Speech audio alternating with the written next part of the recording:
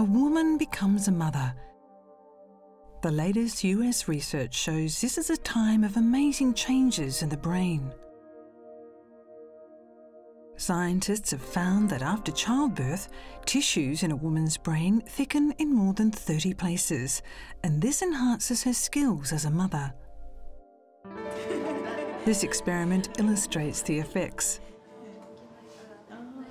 We asked 10 mums to identify their own babies by the sound of their cries.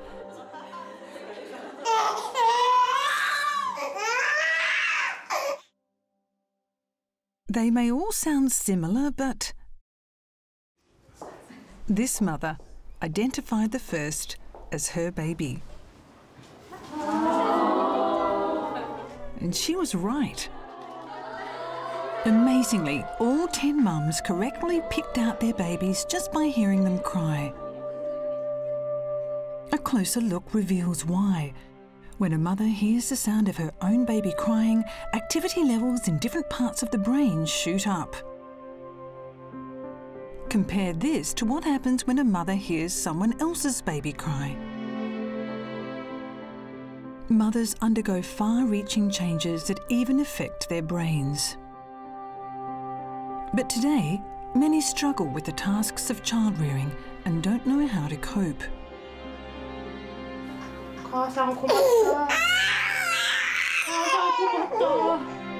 Feelings of anxiety and isolation mysteriously bubble up. I thought, what kind of torture is this?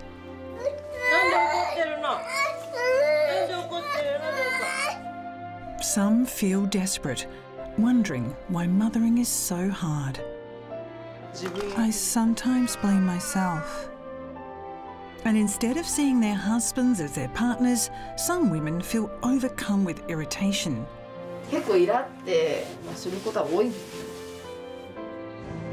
We used the latest scientific findings to unravel these mysteries.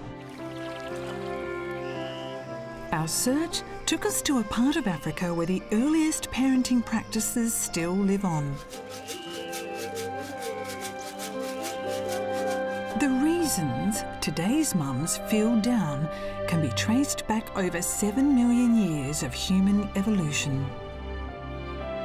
The key lies in a variety of intriguing mechanisms in the body and the brain. The message to mums everywhere is this: parenting is challenging.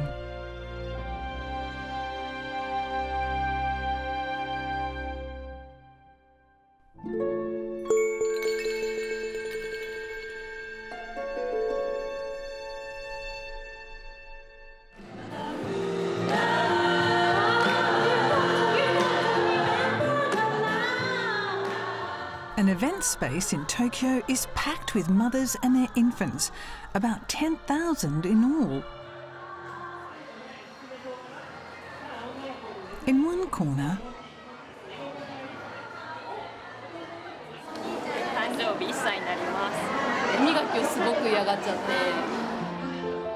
mothers share their troubles and concerns about raising children. More and more women lack confidence as mothers and seek peers they can talk with.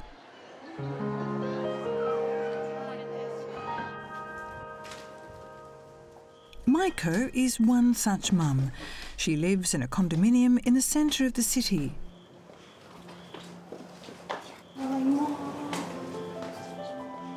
Work keeps her husband away until late.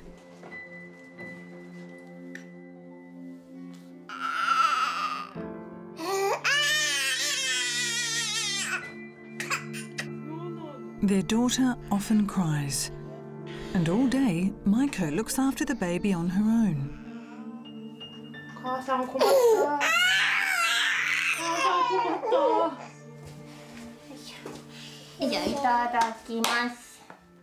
Mealtime.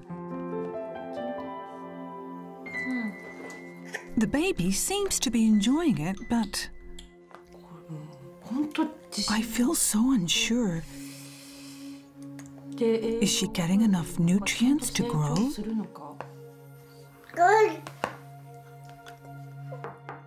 Being alone with the baby fuels Maiko's uncertainty, though she doesn't know why. Maiko became overwhelmed by anxiety and loneliness. She went to a doctor and began taking medication. I thought, what kind of torture is this?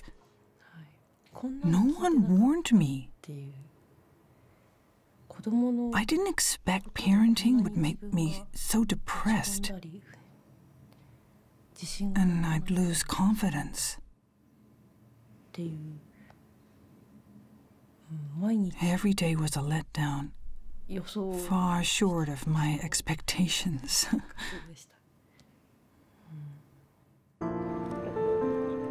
Maiko's experiences are not uncommon. The rate of depression among women after childbirth is over 5 times higher than the average. Today's new mothers are more prone to feelings of insecurity and isolation.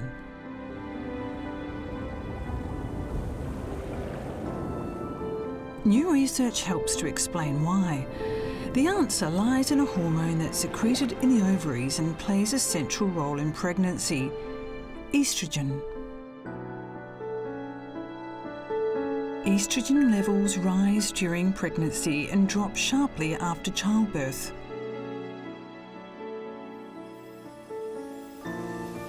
The change affects the way neurons work and makes the brain susceptible to feelings of insecurity and loneliness. There's actually a scientific reason mothers are wired this way.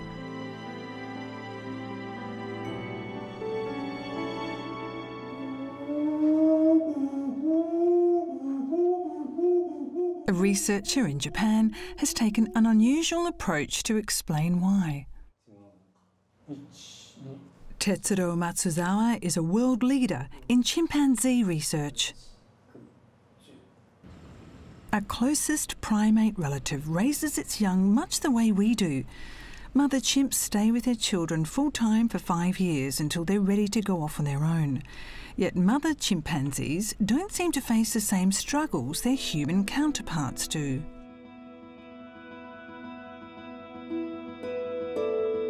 If we look back in time, we see that chimpanzees and humans split from a common ancestor about 7 million years ago. Matsuzawa believes something happened around that time that affected the way humans raise children.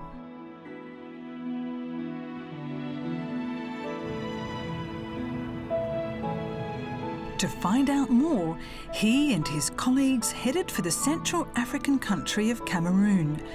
A group of people there has drawn the attention of anthropologists.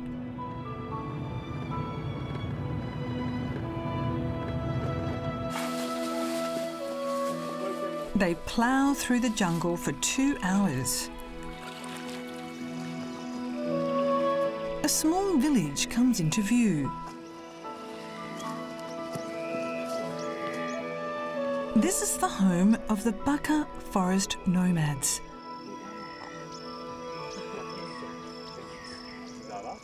They hunt animals and gather nuts in the jungle, continuing a lifestyle passed down from ancient times.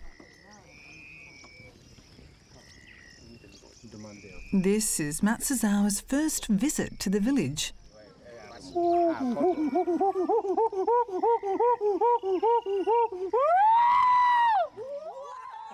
He begins mimicking a chimpanzee's call.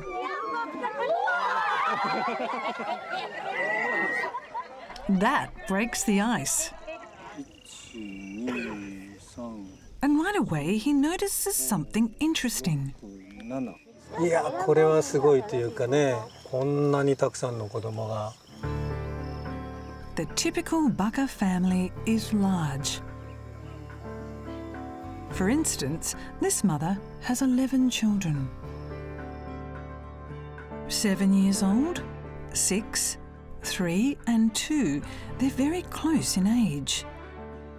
The ability to have many children at short intervals, that's what sets humans apart from chimpanzees. In fact, mother chimps can't become pregnant during the 5 years they spend child rearing. In contrast, humans have evolved to be able to have a child as often as every year. This allowed humans to multiply quickly and thrive.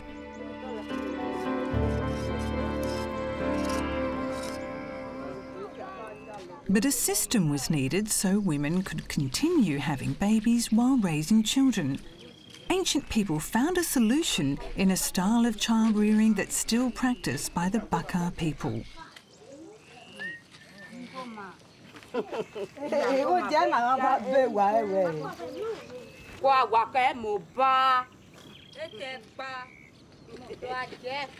These mothers set out to find firewood, leaving their 3-month-old babies with other women.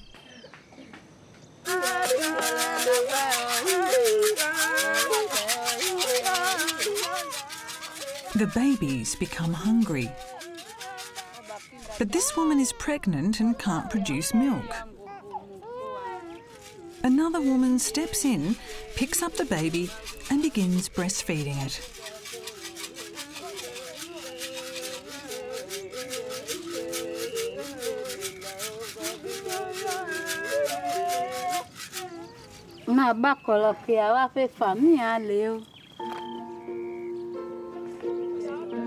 No animals besides humans entrust others to care for their young offspring. But the development of group parenting allowed humans to keep having and raising children.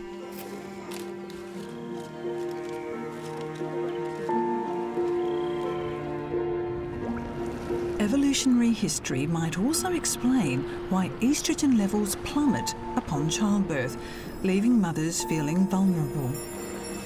Some researchers believe it was meant to encourage women to collaborate in childrearing. Feeling anxious and alone after childbirth would make new mothers more inclined to stick together. Evolution has programmed humans to cooperate in child-rearing and be ready to take care of one another's children. But these days, mothers must raise children without help from others. That's beyond human capacity. We're not made to be able to handle it.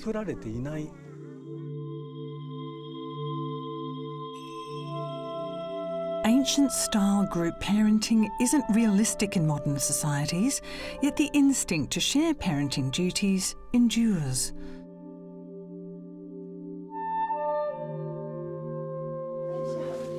Matsuzawa believes this gap between the desire to share child-rearing duties and today's environment is what causes mothers to feel lonely.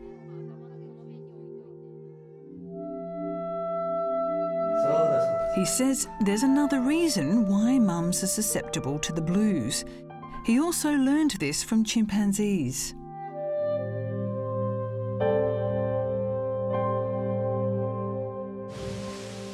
An artificially bred chimpanzee gives birth. The mother runs away from the baby she's just delivered. She squeals frantically, apparently unable to recognise the newborn as her own.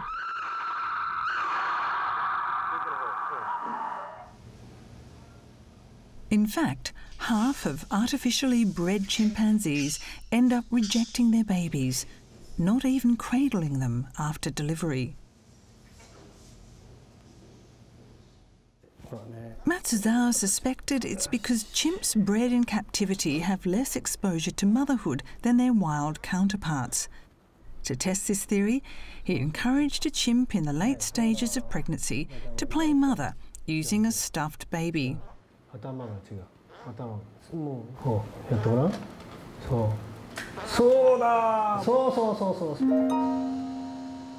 He also showed her a video of a wild chimpanzee taking care of her young.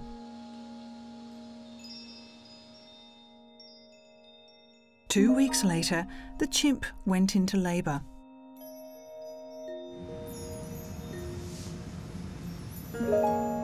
She gently holds the head of the baby as it emerges to keep it from falling.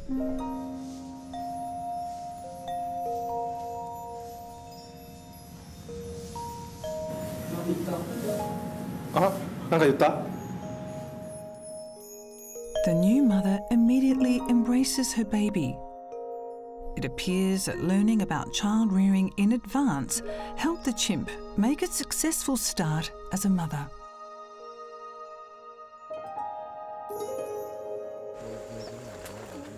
Matsuzawa says group parenting passed down from ancient times also plays an important role in preparing women for motherhood.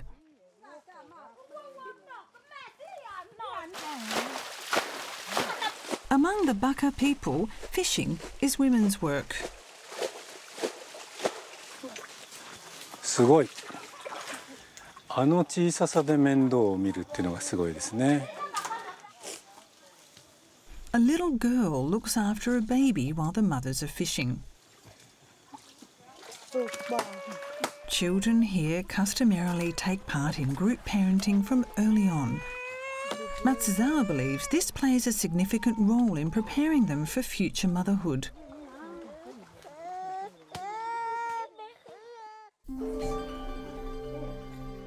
A recent experiment backed up this idea.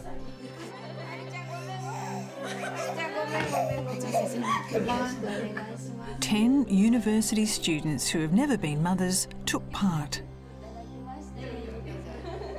They were assigned to babysit for 2 hours a week for 3 months.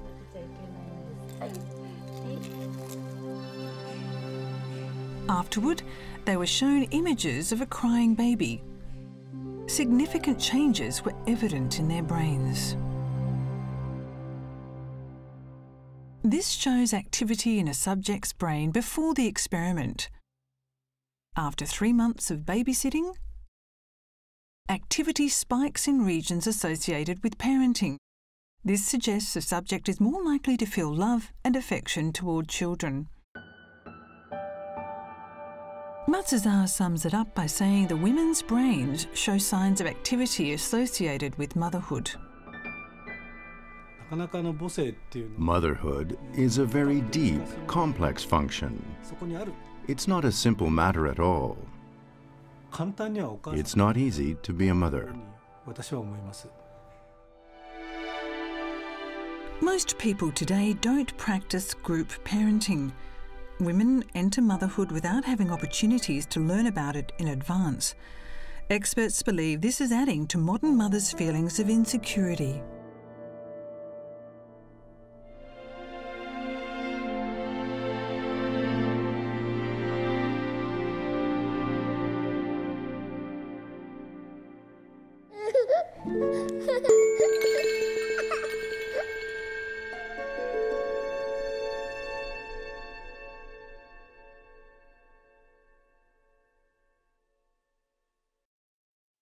Mothers struggle with another source of stress. It's their kids' difficult behaviour. More than a few mothers blame their own bad parenting for this.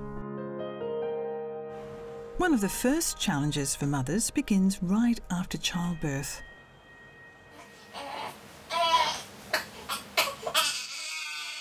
Nighttime crying. Every time the baby cries, this mother breastfeeds it, but the baby still doesn't sleep. When a mother gets hardly any sleep, parenting becomes exhausting. そうなんですよ。だからちょっと悲しくなって朝なんかもうほんと涙出てきちゃって。Many babies cry at night, disturbing their parents. The latest science offers a surprising explanation. Researchers found a clue by observing babies still in the womb. This is a fetus at 9 months gestation. It's sucking on a finger. This one is yawning. Researchers have analysed high-resolution images to map fetal sleeping patterns in detail. Babies in the womb go through deep and light sleep cycles day and night. The red lines show where a fetus is woken up during light sleep. Interestingly, it wakes up more often at night than during the day.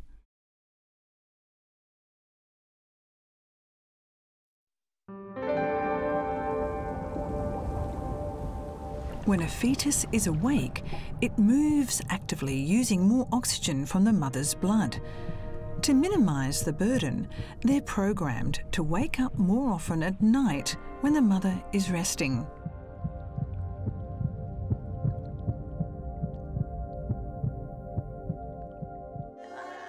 This sleeping pattern lingers for a while after birth.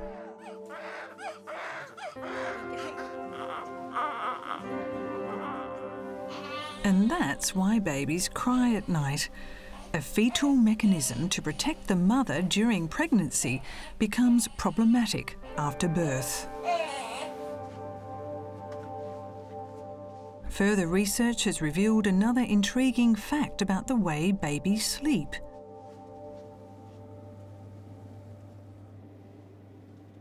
Researchers attached electrodes to a baby's head to measure its brainwaves.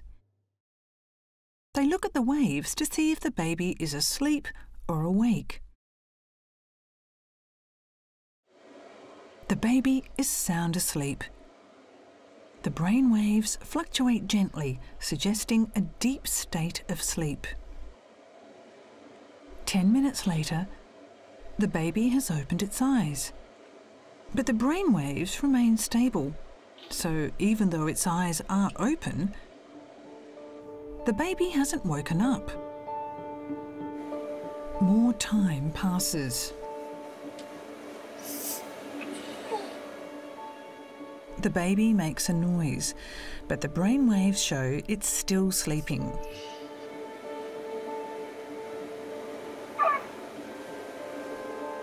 Infants often appear to be awake even though they're not.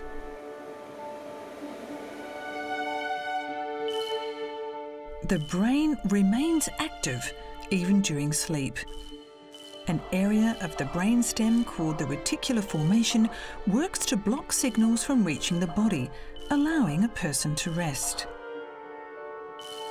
But this mechanism is not completely functional in babies' immature brains, so signals slip through from time to time, causing physical and vocal activity during sleep.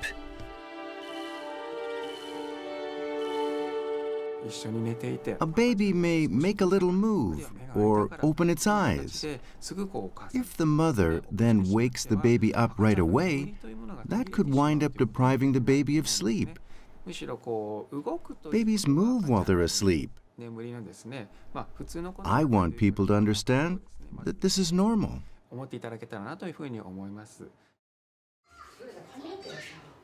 Nighttime crying isn't the only headache mothers face. This 11-month-old girl does something that gives her mum a hard time. Today, a good friend comes to visit. The mother asks her friend to watch her daughter for a short time. The girl breaks into tears. She treats the friend as a complete stranger. But once back in her mum's arms, all is well. Stranger anxiety keeps the girl clinging tight. Her mother can't ask anyone to look after her daughter. At night, there's hope for relief. The little girl's father returns from work. Tadaima. But she even shies away from her own dad. The father soon gives up and looks to the mum for help.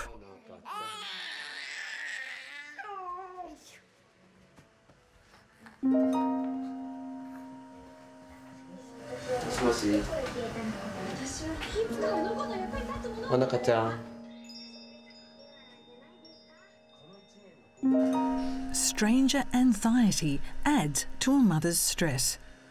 The latest research has shed light on this stage of development.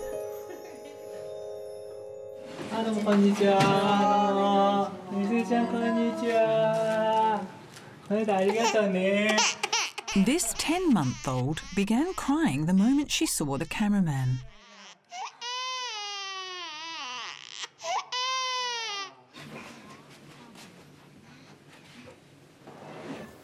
We showed the baby the faces of her mum and a woman she doesn't know. The point of the experiment is to see which face the baby looks at more. The red dot shows where the baby's looking. As expected, she fixes her gaze on mum, but she soon turns her eyes toward the stranger. Again and again, the baby looks at the woman she doesn't know.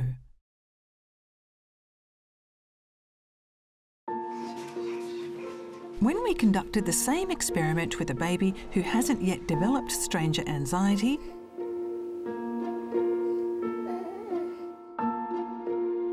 she glues her eyes to mum and doesn't look at the stranger.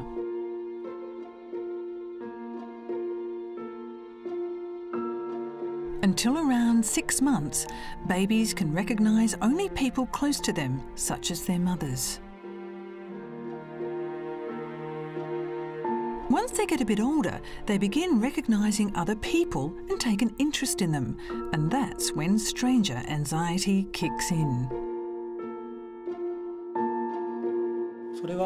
Babies begin wanting to connect with others through their mothers. It's the first step in becoming social, which enables them to relate to people other than their moms. It's a crucial period of development. Yet babies cry even if they're interested in a person.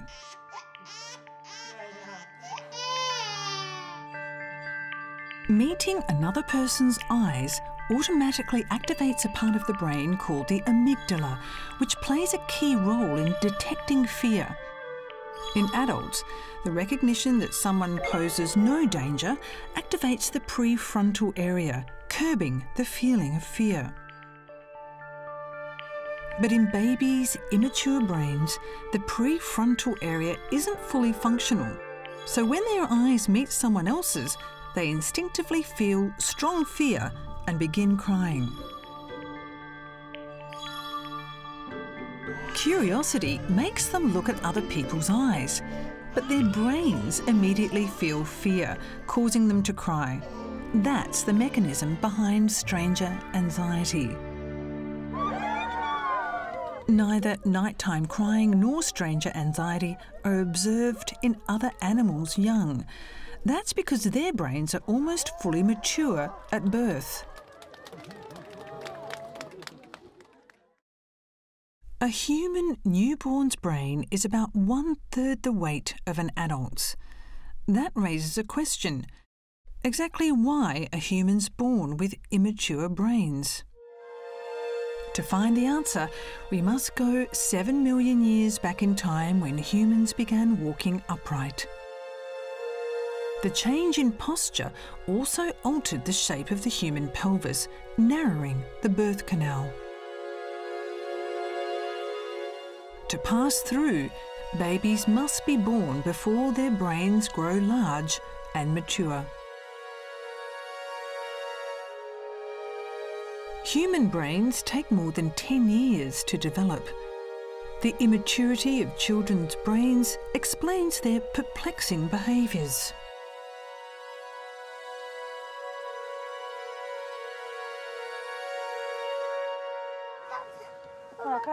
As we've seen, these behaviours can be vexing for parents, and they change as kids develop.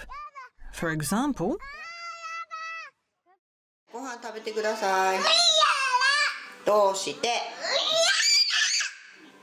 the no phase sets in at around the age of 2. This is when some children throw tantrums and cry uncontrollably, unable to suppress their impulses. ゃ片付けてないし全然。何もお片付けしてないのに動画見れないよ。For 3-year-old Sho, the no-no phase began nearly a year ago.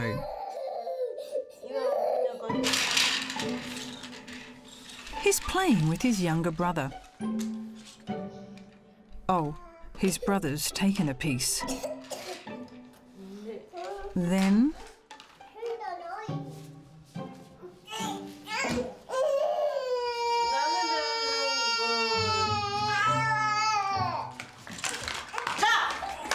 Sho gets rough. I often wonder if something's wrong with him. I blame myself too. Young children's insistent no's can be understood by looking at their brains. Researchers have studied what happens inside the brain when children exercise self-control. In children who have come out of the no phase, activity picks up in a certain area of the brain. But among children in the no phase, the area remains inactive, even when they try hard to restrain themselves. The area called the prefrontal area is responsible for curbing impulses. Instinctive urges form at the centre of the brain, but the prefrontal area can't suppress them if it's not fully developed. That's why young children say no to almost everything. As their brains develop and the prefrontal area becomes functional, their defiance gradually subsides.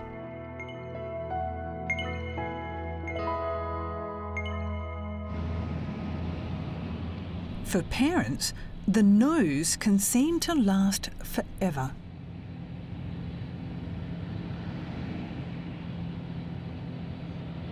Hi guys. Thank you so much for coming to the lab today. Clancy Blair is a world-renowned expert on impulse inhibition.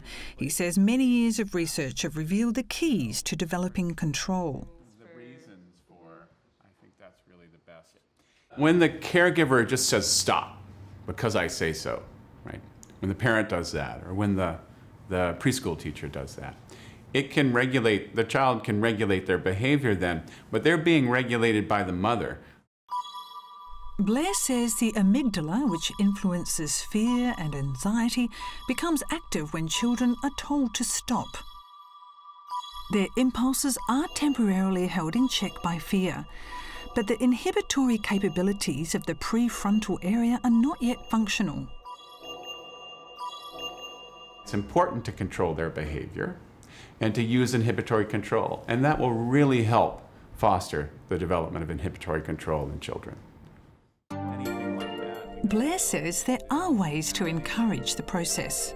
Adulthood is from behavioral issues, usually related to... He recommends setting rules that are easy to understand. For example, a game like this one can help nurture control. We're going to have Ava be our reader. And you can go back to your seat, and you're gonna be partners with Kaylee, and you're gonna be the listener, okay? All right. And then I'm gonna... She divides children into pairs. Each child gets a card, one with a mouth, the other with an ear. Children with a mouth card read a picture book out loud.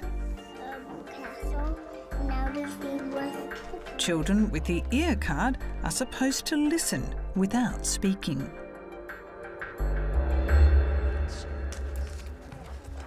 This girl has gotten the ear card.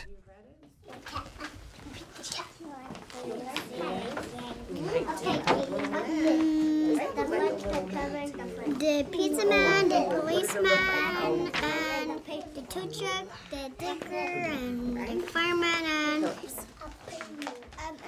You have the ear. You have the ear card, so you're the listener, okay? I see a puddle. The girl holds back, remembering the rule. The important thing is to help children understand why they have to control themselves. Practicing this again and again nurtures the prefrontal area's ability to inhibit impulses.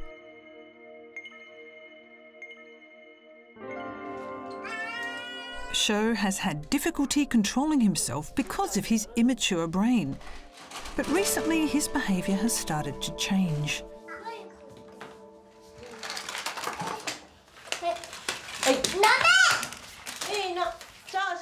Uh-oh, his brother has broken up the train track. Sho looks upset.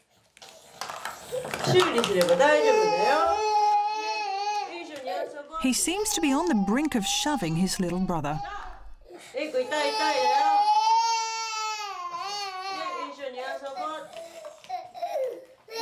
But he holds back. His eyes fill with tears, yet he doesn't act.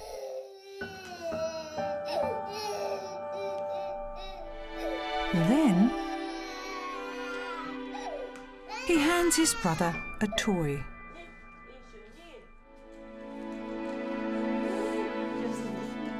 Sho's mother hugs him, a reward for restraining himself.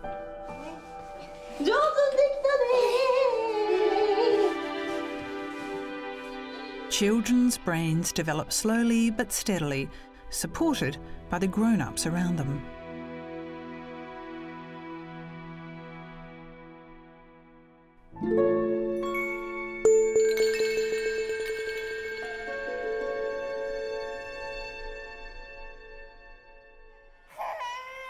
Child rearing is a long, challenging process.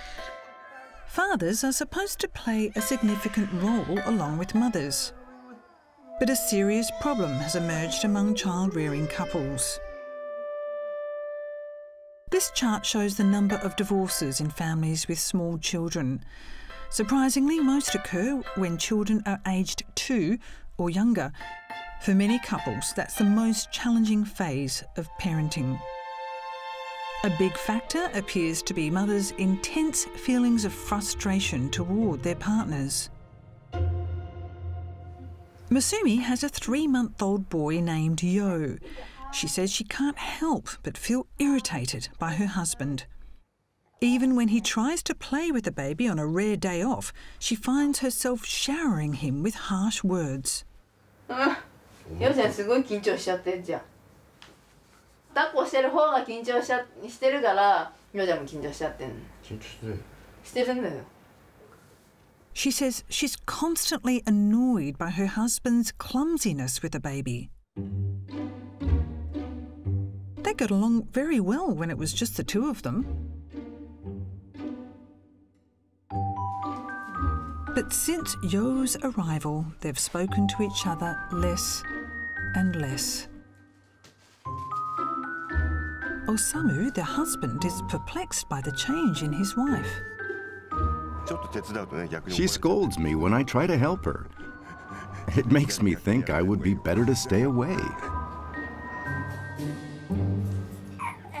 Researchers have found that the frustration mothers feel is due to a certain hormone.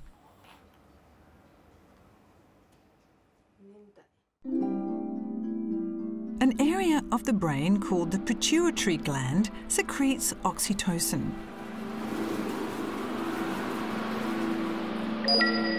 Levels of the hormone spike during labour, breastfeeding, and when mums interact with their children. Oxytocin works directly on the brain, boosting feelings of affection toward both partners and offspring. For these reasons, it's called the love hormone. It may seem strange that it also makes mothers feel annoyed towards their husbands. Recent studies have found that oxytocin has another unexpected function. A mother rat raising her young. Her brain releases a large quantity of oxytocin, encouraging affectionate feelings toward her offspring. When another rat approaches,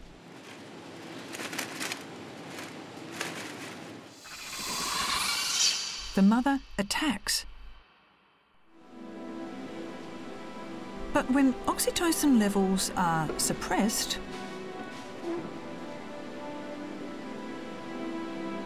the mother rat approaches the intruder but doesn't attack. This indicates that oxytocin not only boosts affection, but also triggers aggressiveness. Although many people think of oxytocin as a love hormone or a bonding hormone, one of the the underbellies of that is that when that love or bond is threatened, then the oxytocin actually functions to make the woman more aggressive. A disaster for a marriage if his social cues and he's not being supportive, not being helpful, and she perceives that as such.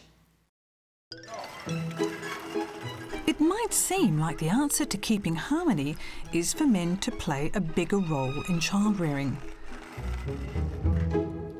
But it's not as simple as it may seem. Tatsuya has a 3-year-old daughter and a 6-month-old son. He devotes his days off to helping his wife, who's busy with the baby. He plays with their daughter and looks after her. I help with the kids. I think men ought to help, because even if we do pitch in, it's still a tough job. It might sound like a recipe for perfect harmony, but in fact, my friends envy me, but he's often oblivious to the children's needs. It bothers me. She's irritated. Just being supportive isn't enough. A close look at Tatsuya's behaviour shows why.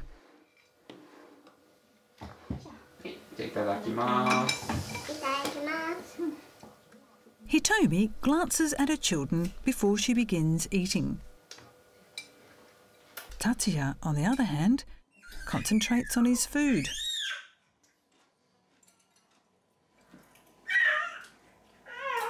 The baby begins to cry. Tatsuya doesn't seem to notice. But Hitomi springs up from her seat.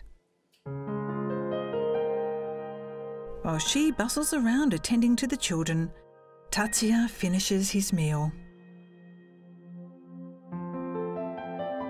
Later, we showed them the video. You failed to notice a lot of things. Right. I'm so unresponsive to the kids. The husband is not as attentive to his children as his wife is. A recent study helps to explain why.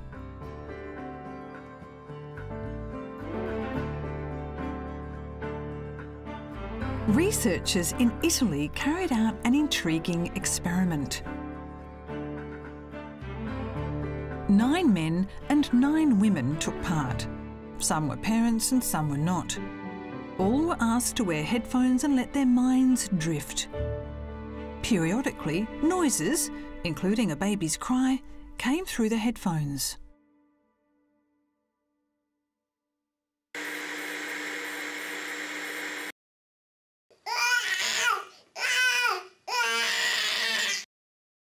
The researchers wanted to measure how responsive male and female brains are to each sound.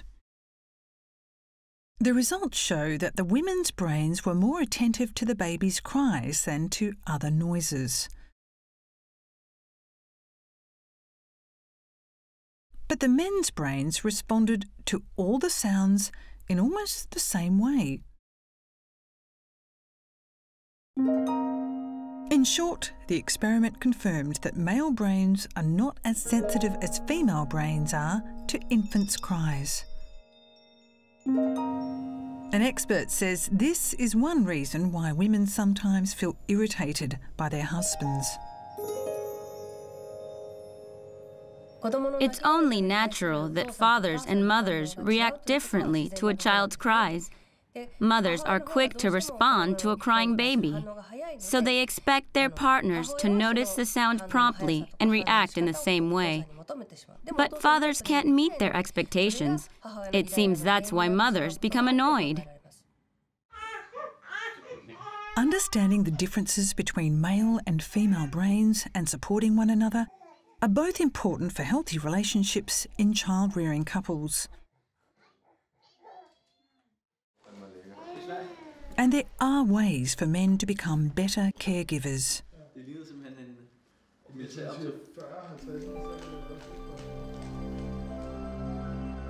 Recent studies have found that the more fathers participate in childcare, the more significantly their brains change.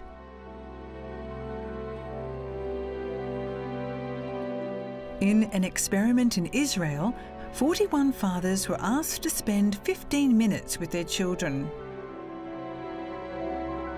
Researchers then took blood samples and analysed them. The men's bodies produced more oxytocin, the love hormone, after they spent time with their children.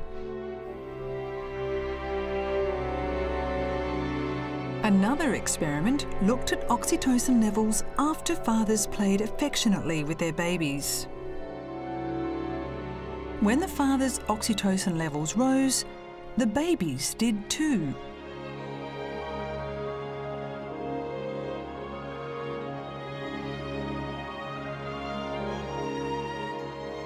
Researchers believe this synchronisation deepens the bonds of affection between father and child.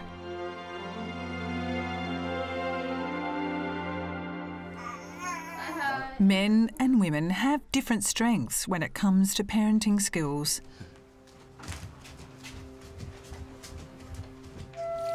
But for both, being involved in child rearing deepens connections with their children and their partners.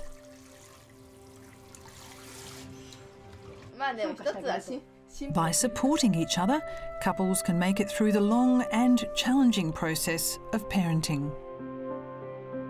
This arrangement developed over humans' long journey of evolution.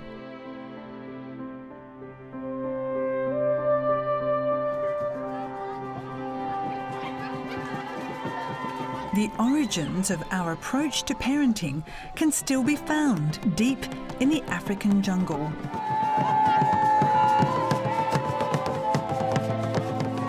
Our bodies and brains have evolved so that we can cooperate and support each other in raising children.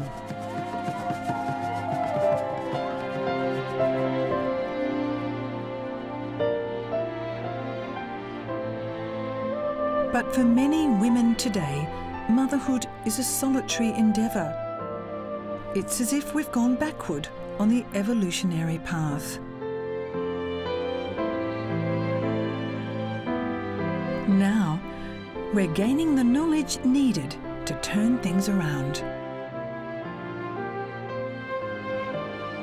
Science is revealing the way forward.